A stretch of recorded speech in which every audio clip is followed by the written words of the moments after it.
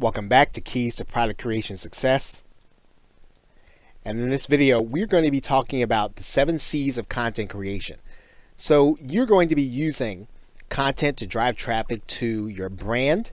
You're going to be using content to get people interested in what it is that you have to offer, whether or not it's on Facebook or social media. You do need to have something to share on social media, and that is going to be your content. Content is how people stay interested in what it is that you are going to be doing in your business, especially since you're creating information products.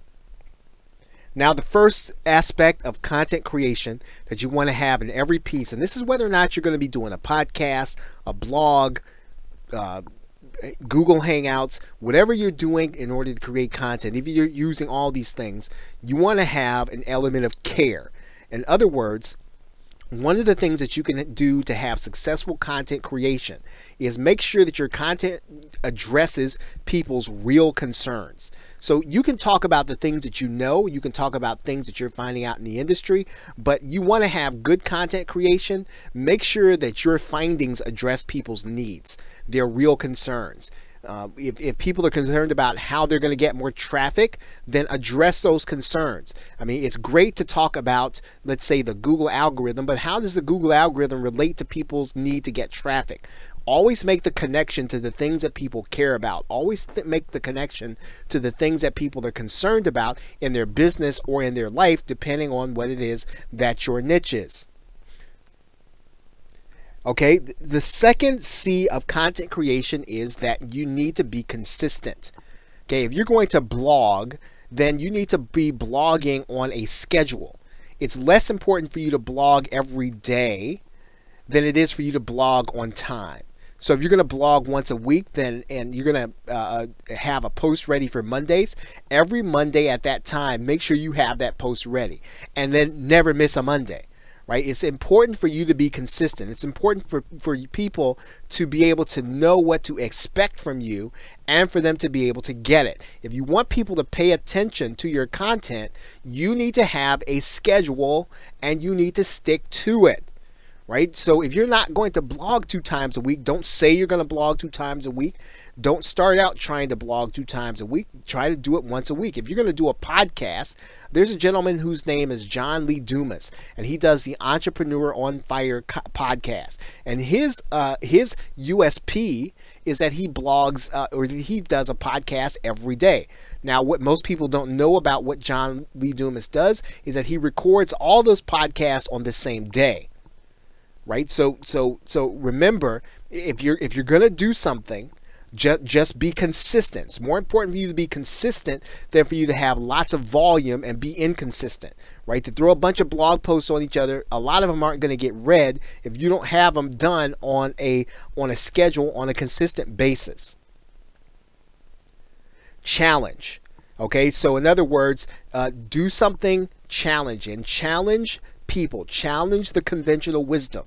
So your content is not going to get read if all it does is it repeats what everybody else reads. Find the issue that everybody's talking about, and guess what? If you put that issue in Google, you're going to find about 1,000 copycat blogs who are all they're doing is rehashing what somebody else said and rehashing the stuff that somebody else thinks. Take a point of view, take a stand, and have a point where you are going to be talking about things from that challenges the conventional wisdom. Now, again, you need to know what you're talking about, right? You need to don't just challenge and be controversial for the sake of being controversial. Come from a point of view of knowledge, come from the point of view of experience, but certainly challenge the conventional wisdom in your content. Converse. And this is sort of connected to what I'm talking about here. You should be adding to the conversation, right? You shouldn't be again just repeating or parroting what everyone else is saying, or you shouldn't even be talking about the things everybody else is talking about.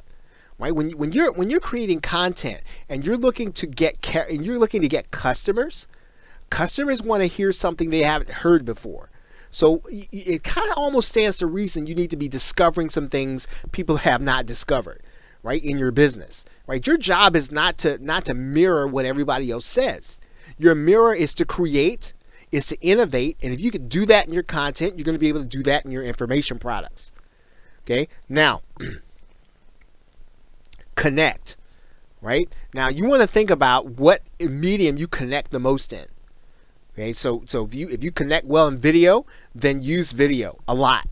If you connect well in blogging, do blogging a lot. If you connect well in audio, where do you communicate best?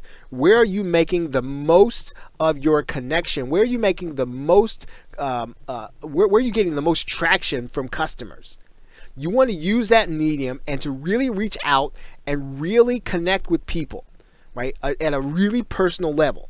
So choose the medium where you can do that best in, and use that medium to connect with your customers and with your prospects.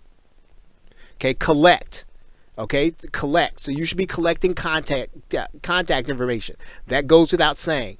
Content creation without collection is meaningless. So if you're not getting people's names and email addresses, that you can't contact them in order for them to buy something for you, you won't be creating content for long, right? And this is one of the issues with blogging, right? If you're not collecting, if you're just doing it for, let's say, the love of the subject, that's great. You just can't do it very long if you don't get any money.